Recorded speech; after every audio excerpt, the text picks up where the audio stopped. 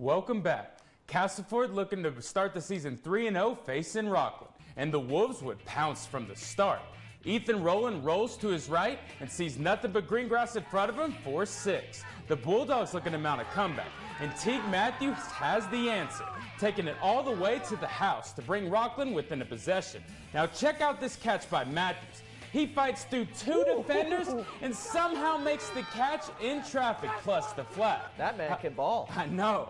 However, the Bulldog drive would stall, giving the Wolves the ball, and Rowland somehow gets rid of it here to Gabe Mahana, who runs it all the way down into the red zone. Castleford would score later on the drive and take this one over Rockland, 26-14.